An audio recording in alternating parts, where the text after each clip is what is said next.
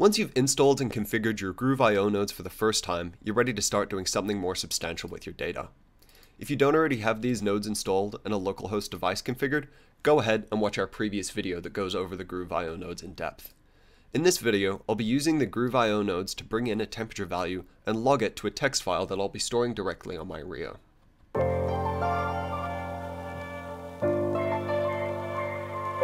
Now, before I just dive into using this file node, I first want to understand the data that I'm going to be inputting with this node. To do that, I'll need to determine the data type, module index, and channel index. I can find that in Groove Manage under I/O channels. Here on Groove Rio, we only have that one built-in module that has the index of 0, and here I'll be reading in this analog input, AI, on channel 3, this oven temperature. If I select that, we can confirm that it's module 0, channel 3, up in the URL at the top here, and I want to be bringing in this temperature value right here. So, back in Node Red, I'll switch the data type to an analog channel value, I'll give it the module index of 0 and the channel index of 3, and you'll also see that when I switched it to an analog channel value, I got a deadband option. This option is very important because an analog value doesn't switch from on to off like a digital value, it can fluctuate. So this deadband determines how much the value must fluctuate before a new message is injected into Node Red. So, in this case, I will leave the deadband at 1 degree of change. But if I didn't want it to log that often, I could increase this number to 10 and I would only get 1/10 as many messages. I could also set it to a smaller number, like 0.5, but that would make my log file fill up very quickly as the temperature changes in small fluctuations. Using simply 1 degree of change is going to work in this case.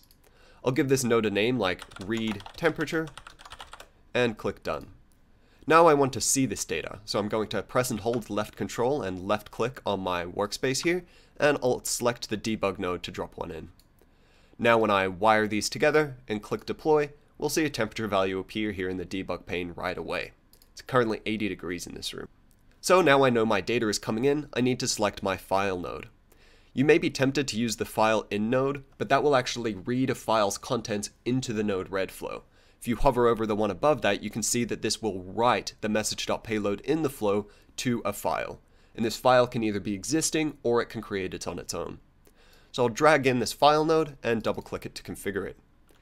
We can see here we have to set the file name, the action, and as well as the encoding. In this case, default encoding will work fine, but you have a lot of different options here. You'll also note that by default it will append this new value to the end of the file.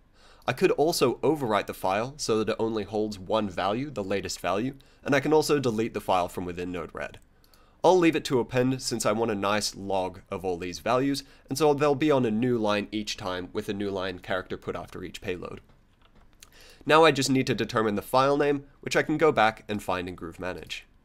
So I'll go Home, select System, and click Files. Here you can see you have the option of using internal storage directly on the Rio or USB drives, and I'll cover USB drives in a future video. In this case, I'll use the secured files directly on the Rio, and you can see the path right, /home/dev/secured. So I'll right click and copy this to my clipboard to make sure I get that exactly right. And you can see that no files or directories currently exist here. So I'll go back to Node Red, right click and paste in my file path, and now I need to determine the actual file name. Since this is running on a Linux operating system, I should be careful not to use any special characters or spaces in the file name. So I'll give it a really simple one like temperature_log.txt. Now I will be appending this to the file and I'll give it a name that matches the file name that I'm creating. Now I'll click done. I'll wire this node in and clear up the debug pane. Now when I click deploy, we'll get a temperature log show up here. And if I go back to my files and refresh the page, there we go. We can see we have a new listing here with temperature_log.txt. So now when I select this, we can see that it's only 16 bytes. But if I come back to Node Red and take the temperature probe that's connected to input 3 and hold it in my hand to heat it up with my body temperature, we'll see that there will be extra entries show up in the debug pane on the right. As these entries appear, we'll be adding each new line to the log file. Here we go, let's wait for one more. And now if I go back to my files and refresh this page, we'll see that it's gone from 16 bytes up to 61 bytes. It's clearly increasing in size. So let's open up this file and have a look. There we go, we can see each of the values exactly as I expected them. Now if I go back into the file options, we can see that I can download this file to my PC that I'm currently viewing Groove Manage in, or I can copy it to another area on the Rio, move it to another area on the Rio, or delete it entirely.